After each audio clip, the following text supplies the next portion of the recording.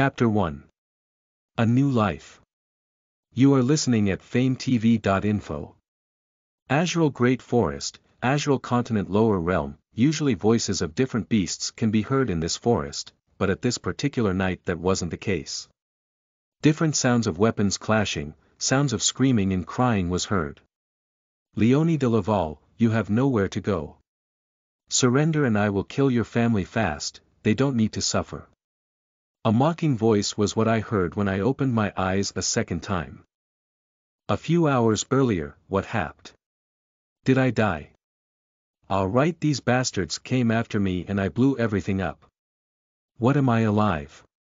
Wah, who's crying? There is a baby's voice. Wait, am I crying? Is that my voice? I need to open my eyes. Hush baby, come to mommy. Who is that woman? Who is your baby? I think you are mistaking something. Why can't I say anything? Wait, are those my hands? What in the F is going on? Hello master, voice. Great. First I am a baby and now I hear voices. No master, you are not. Wait, this voice is familiar. It can't be. Yes master. It is I, your favorite and cutest, Inventors system. So, do you know what the F is going on here and how are you here? Well master, because of your new type bomb, portal opened between this world and ours. This is a strange magical world and mystic energy or mana, from here combined with the energy of that world which caused lots of modifications in me and a few other of your inventions that so just happened that before you blew everything up you finished my creation and were already bound to me. So other inventions combined with me and created this greatest and cutest me. Then your soul passed into that portal, somehow got attached to this couple in their lovemaking and you were reborn. Even now I can't see its face, I can imagine its smug smile and nose in the air. Okay, I get how we are here, but what kind of world is this?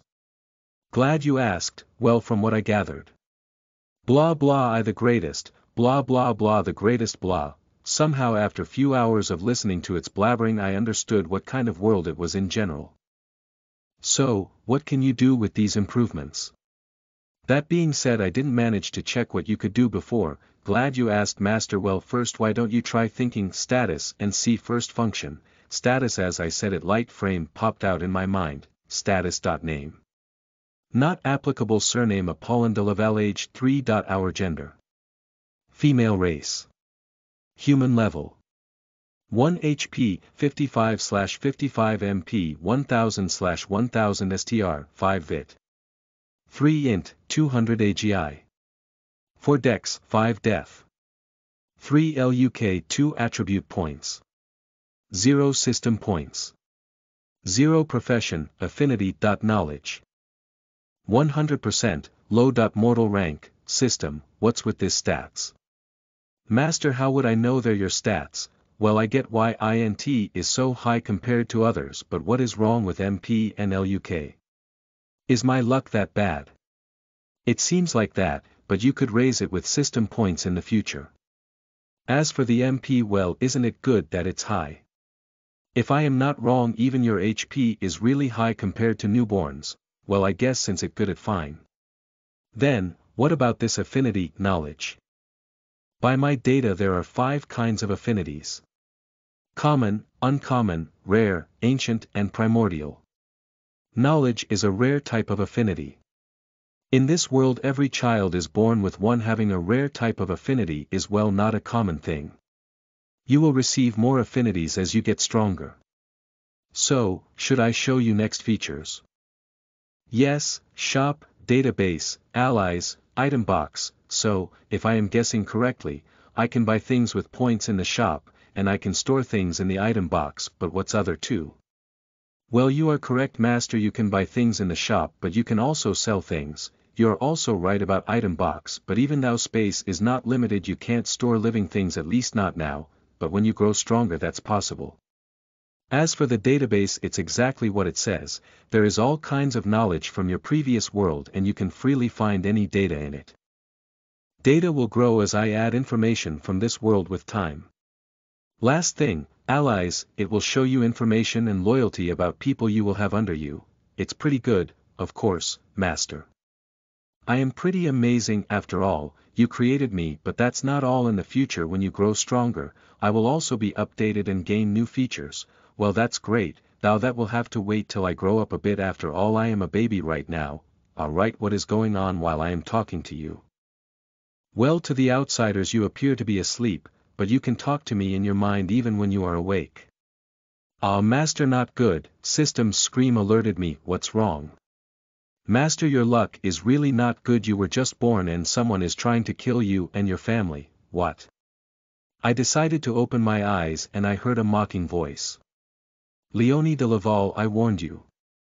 It's all your fault for offending me. Now watch as your family dies. Man looked pretty handsome, in his 20s, good built.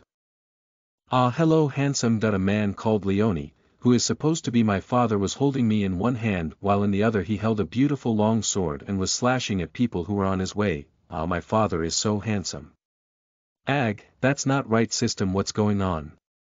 Master, I don't know fully, but if I am not wrong, where we are right now is a forest in lower realm while your family is from upper realm, and so is that man. I don't know why they were here, but you were born in the forest, and right after that this man attacked your family. Your father and you were separated from your mother and others.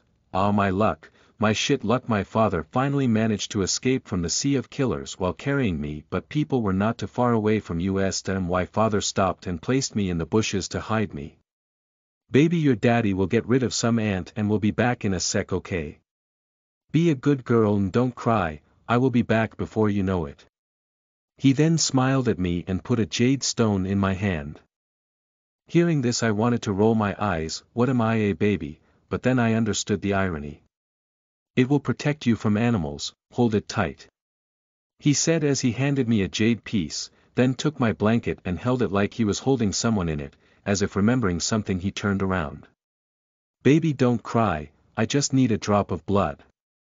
He dripped a drop of my blood on a jade stone and smiled at me again. I will be back very soon. I love you. He kissed my head and run away. In a few seconds I heard voices. He's there, get him. Where will you run now? I heard that cold voice again. Kill him. Then there were sounds of fighting in different voices. No. Get him.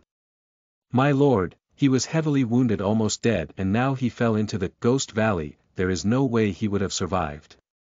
Damn it, I should have tortured him myself, but he died so easily. After some time, there was another voice. My lord, we found a life jade. It's newly made. That man dropped it accidentally. It must be his daughter's. Find her, she should not be too far away. If I can't torture your father, I will just torture you, blame it on him. Now I am in a deep shit. Damn you, father, didn't you say you were going to get rid of ants? Master, it's not his fault, your luck is just too bad and it even affected his. Shit, here she is, my lord, I found her. Double shit. System, put the stone my father gave me into the item box.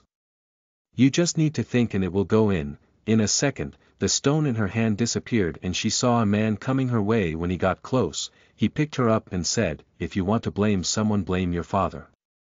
Listen to the full novel at FameTV.info, direct link in the description.